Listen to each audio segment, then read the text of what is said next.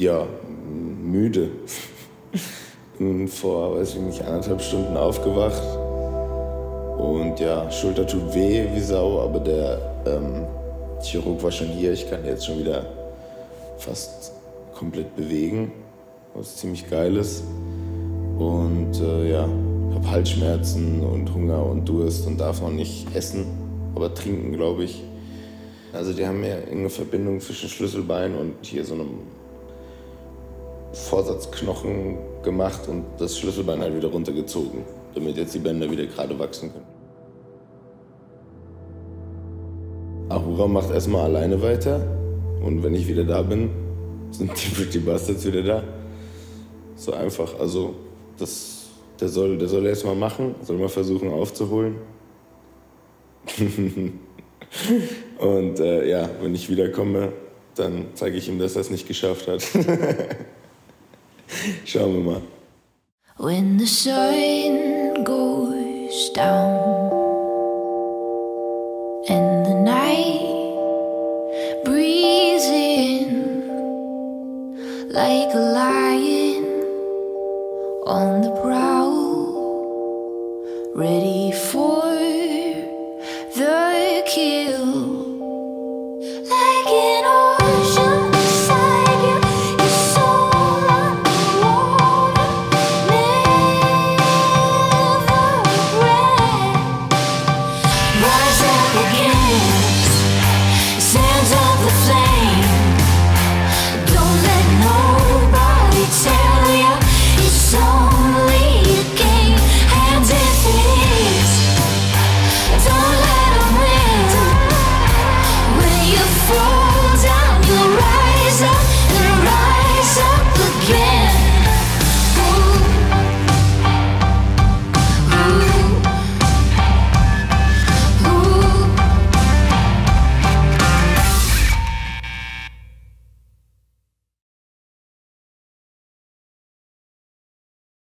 Sobald ich draußen bin, geht's los mit der Physiotherapie. Und ja, eine Woche lang darf ich, glaube ich, keine 90-Grad-Bewegung machen oder so. Auf jeden Fall Physiotherapie für 4 bis 6 Wochen, recht intensiv. Und dann darf ich den Arm auch schon wieder belasten. Und dann geht's weiter mit dem Training. Und dann, wenn alles so läuft, wie ich es mir erhoffe, bin ich im September wieder da. Emotional bin ich erstmal halt erleichtert, dass die OP durch ist, aber auch ein bisschen angespannt, weil es halt noch nicht verheilt ist. Und da muss man halt gucken, ne? Also ich werde natürlich, wie gesagt, das versuchen so optimal wie möglich heilen zu lassen. Ich habe auch schon einen guten Physio und so, aber ja, kompletten Seelenfrieden, sage ich mal, habe ich erst gefunden, wenn ich wieder im Ring stehe und die Schulter geht. Ja, aber sonst eigentlich geht's mir gut.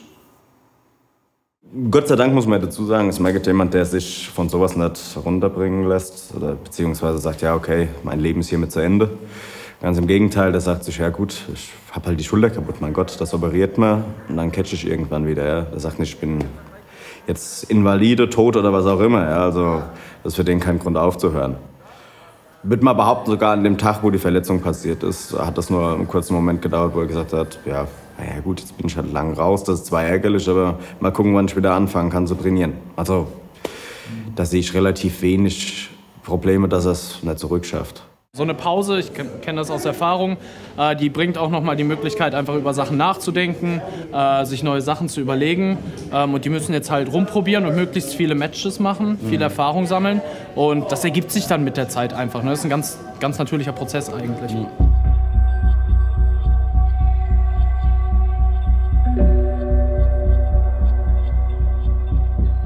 Ami ist wie mein Bruder so. Der ist fast immer dabei auch. Immer noch. Aber Ami wurmt das sehr, dass er bei Shows ist und nicht in den Ring da. Weil ich glaube, er liebt das Ganze noch einen Ticken mehr als ich. Der ist da leidenschaftlicher, ich bin ein bisschen oberflächlicher. Ja, das kratzt schon richtig an. Das kann ich nicht sagen, was mit Ahura jetzt ist, also wieder eingesetzt wird. Ich hoffe gut. dass der jetzt dann nicht irgendwelche Filler-Matches jetzt nur macht oder so, weil der kann ja wrestlen. Auch alleine.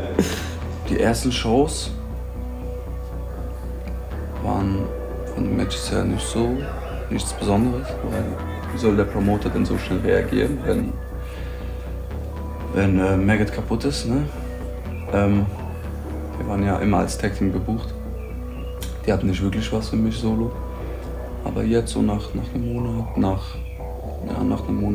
1,5 Monaten geht es schon. Also kommen schon gute Sachen rein. Ja. Dann hat er, wie gesagt, viel Singles arbeiten müssen, ging ja gar nicht anders. Finde ich, hat er sich auch gut geschlagen, gerade so in den Matches, die er hatte mit Sascha Kehl. Da waren gute Dinger dabei gewesen. Die Leute kennen mich nicht.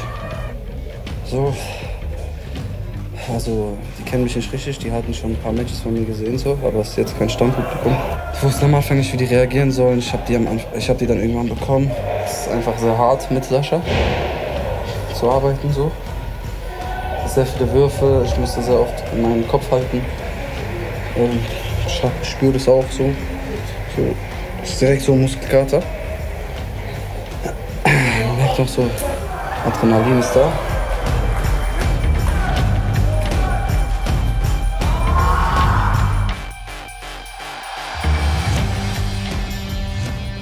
Ich fühle mich wohl.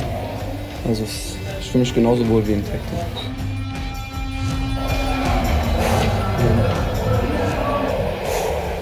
Wir haben jetzt eine kleine Pause, kann ich wieder Power tanken. Und dann hoffe ich, dass das wXw klappt. Also Fokus liegt ganz klar auf wXw.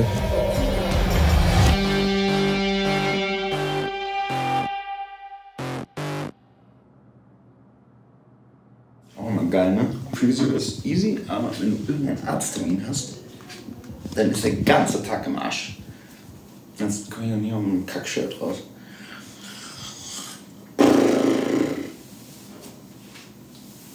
Also das Problem entsteht ja hier oben, wenn du über die 90 Grad gehst. Aber an die 90 Grad ran würde ich am Anfang auch nicht machen. Also die ersten 14 Tage eigentlich nur in dem unteren Bereich. Okay. Ja, das heißt, dann, wenn wir rübergehen, ist am besten, wenn ich das mache.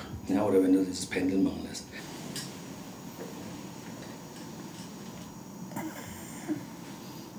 Tut das jetzt schon weh? Nee, ist ein bisschen unangenehm, aber es geht. Wo unangenehm und wie? Ja, auch da so. Direkt aber es tut nicht weh, also, aber man fühlt irgendwie, dass das... Dass sich da was bewegt? Ja.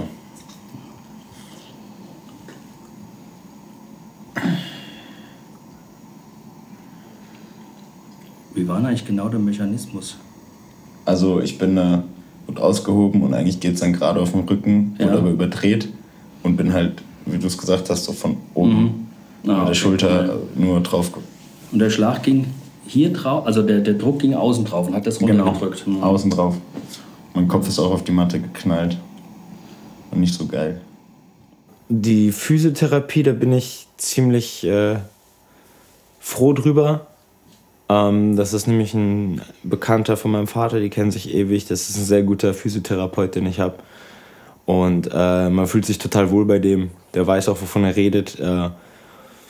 Ja, also ich bin sehr zuversichtlich, so, dass es mit der Physiotherapie funktioniert. Und der weiß das halt auch, worauf ich, das ist halt das, was ich schwierig finde.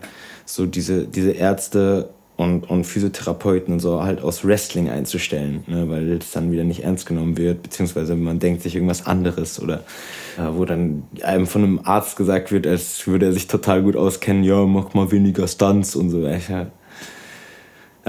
Ja, aber der Axel, der macht das gut, der weiß auch, wie die Belastung auf meiner Schulter dann weiterhin sein wird und so weiter. Kann mich darauf vorbereiten, kann mir auch mit Sicherheit sagen, yo, du kannst wieder oder nee, warte mal noch lieber und so weiter und so fort. Also wie gesagt, da bin ich ziemlich happy mit der Physiotherapie. Manche Übungen da sind halt natürlich eklig. Das zeckt, aber es ist dann halt immer so, dass es im Nachhinein gut tut. Ich habe da vollstes Vertrauen zum Axel. So, ja, wie gesagt, das zwickt halt manchmal und so weiter und so fort, aber danach ist es wirklich immer besser.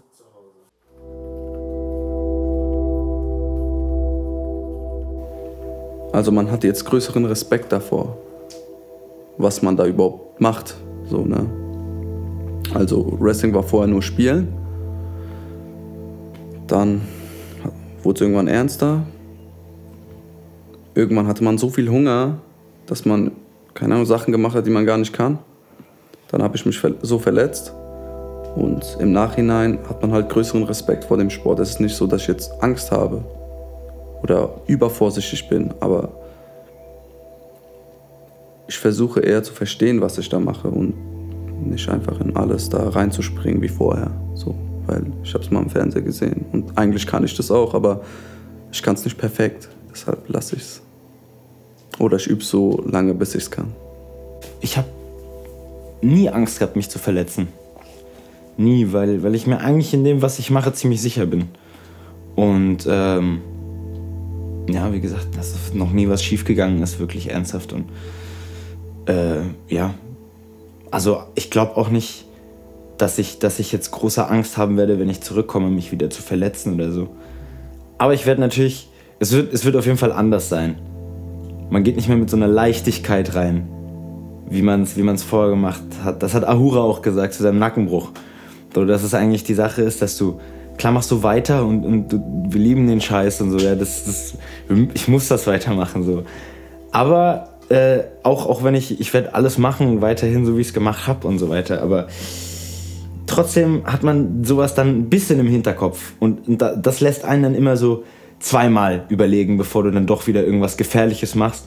Und dabei war es ja nicht mal was Gefährliches. Ja, bei Ahura ja auch nicht. Das war tatsächlich sogar noch der gleiche Move, der uns beide rausgenommen hat. Ja, ihn mit dem Nacken, weil er nach hinten überdreht wurde und ich wurde nach rechts überdreht.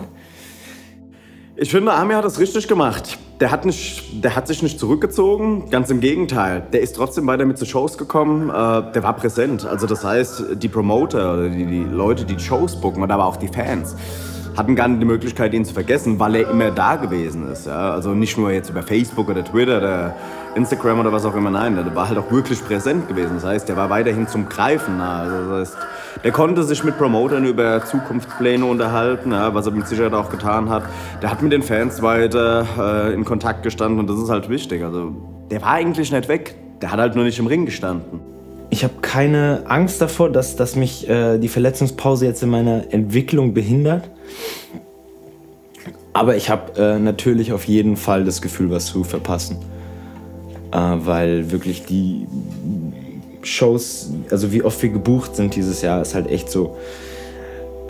Das ist echt viel, so im Vergleich zu den letzten Jahren. Und wir kommen als Tag-Team super gut an. Und ich habe halt keine Angst, dass wir das nicht wieder kriegen oder so. Das werden wir auf jeden Fall hinbekommen. Aber das ist trotzdem.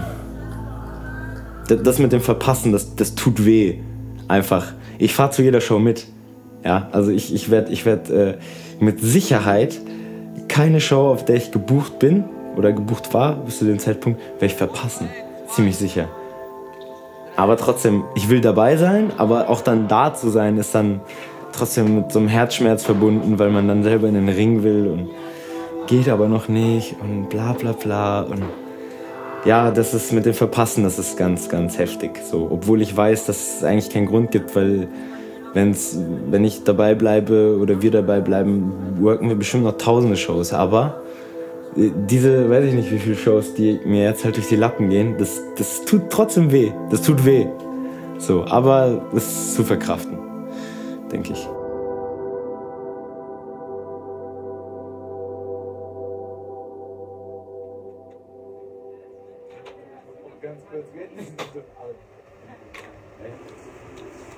Noch so eine Hose.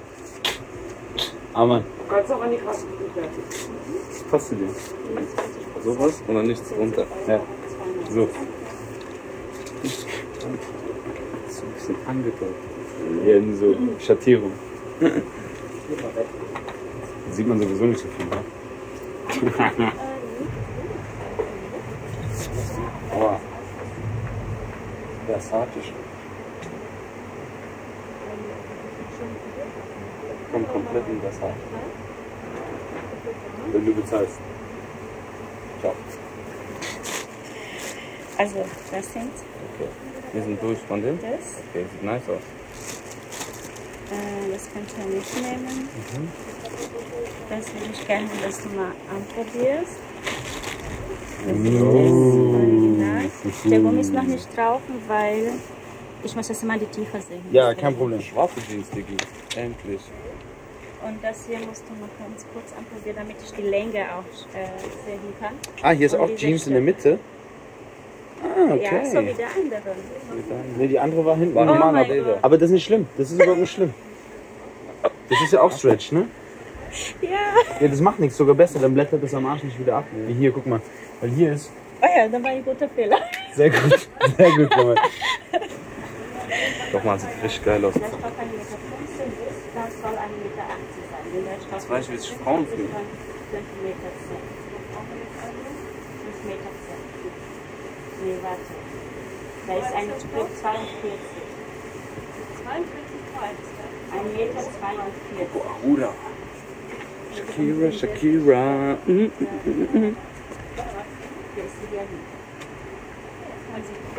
finde so die Idee, wenn wir hier ein bisschen so eine Paspel reinmachen. Ich freue mich schon darauf, wieder die ersten Bumps zu nehmen und das erste Mal wieder kopfüber aus dem Ring zu springen und was weiß ich was. Also ich habe da Bock drauf und ich habe keine Angst. Ich glaube, das Erste, was ich mache, ist, den Move zu kassieren, der mich verletzt hat. Wir gehen da angstfrei rein, klar. Weil wenn wir die ganze Zeit Angst davor hätten, dass uns sowas passiert, dann, ja, warum sollten wir denn noch in den Ring gehen? Das ist nicht die primäre Idee. Klar, führt es einem nochmal vor Augen. Es kann jederzeit irgendwas passieren, wenn du es nicht erwartest. Und es kann richtig schlimm sein oder es kann einfach Kacke sein, dich ausbremsen, aber quasi nicht dein Leben gefährden. Aber Trotzdem wissen wir, ja, wenn er zurückkommt, was wir machen. Und trotzdem Ja. wissen wir, dass das Ding on fire gehen wird. Und trotzdem wissen wir, dass wir alles zersägen werden, wenn er zurück ist. beim Wrestling gibt's halt echt wenige coolere Sachen als ein Comeback. Beziehungsweise einfach, wenn Charaktere sich weiterentwickeln. Also ich denke, wenn sie die Möglichkeit nutzen oder bekommen können, in Richtung Titel, Tag-Team-Titel, in irgendeine Promotion zu gehen, könnte das mit Sicherheit schon hilfreich sein.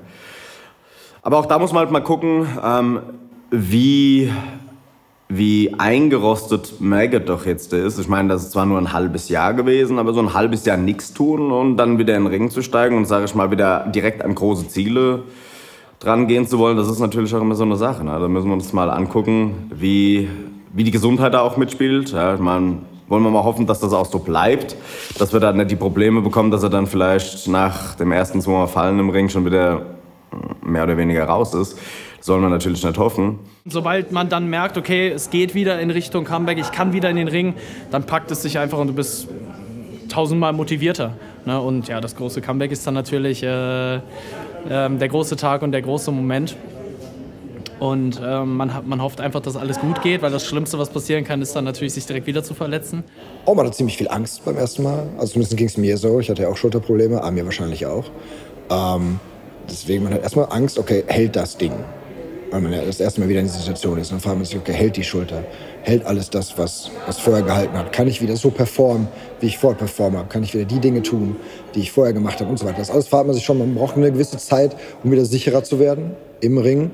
Und einfach um wieder zu testen, okay, das geht. Und dann um wieder selbst einschätzen zu können, okay, ich kann wieder alles das machen, was ich vorher gemacht habe. Und ich kann wieder auf dem Level performen, auf dem ich mal performt habe.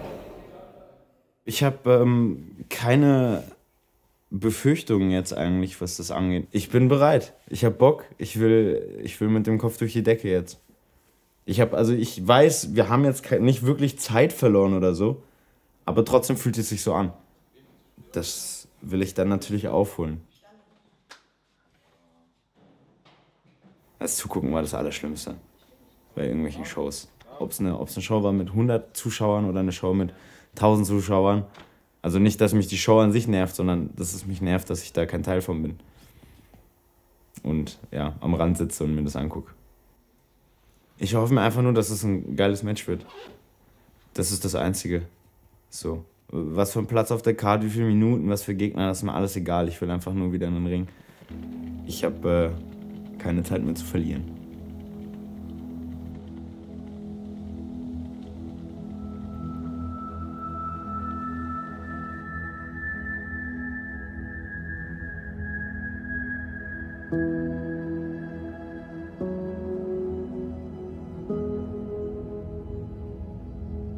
ja, noch bin ich entspannt. Es ist halt, wie gesagt, erstmal reinkommen, Tasche ablegen, wirklich jedem Hallo sagen und sowas. Das fehlt halt noch. Noch sind wir jetzt halt einfach an der Location und warten, dass wir... Der Modus ist noch nicht da so. Ja. Vor jetzt Matchday. Also kommt noch. 100%.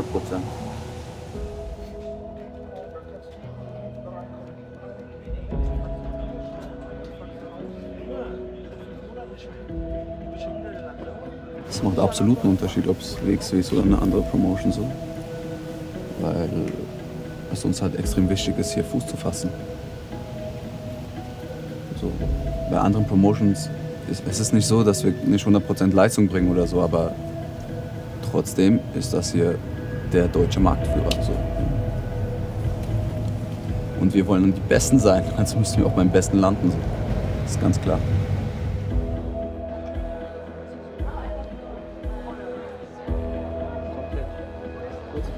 Das Schlimmste wäre, wenn wir das Match verkacken. Also die Reaktion ist mir nicht egal. Natürlich würde ich mich sau freuen, wenn die Leute, wenn es einen Pop gibt.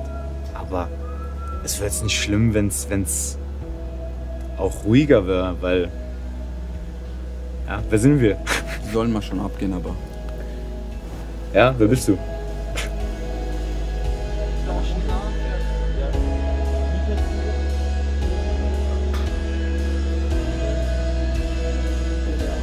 Jetzt bin ich im Modus. Also aufgeregt, aber nicht im Sinne von nervös, sondern halt so.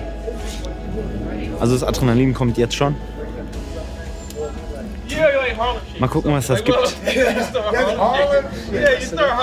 Gegen Rice, gegen Pete und Ivan. Pete Bouncer, Ivan Kiev. Coole Typen.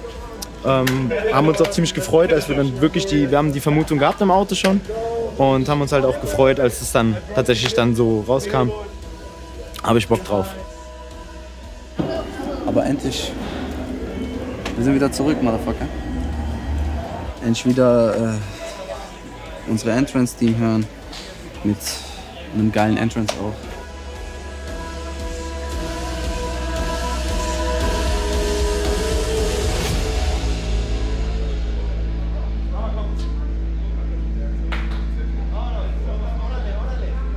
Die Magazinsendung halten wir euch auf dem Laufenden, was so passiert im Ring und hinter den Kulissen. Also unsere wöchentliche News-Info-Magazinsendung. Und dafür brauchen wir natürlich immer Material in Form von Matches. Und diese zeichnen wir heute hier auf. So zum Beispiel den nächsten Final Tag Team Kampf, festgesetzt für 1 Uhr.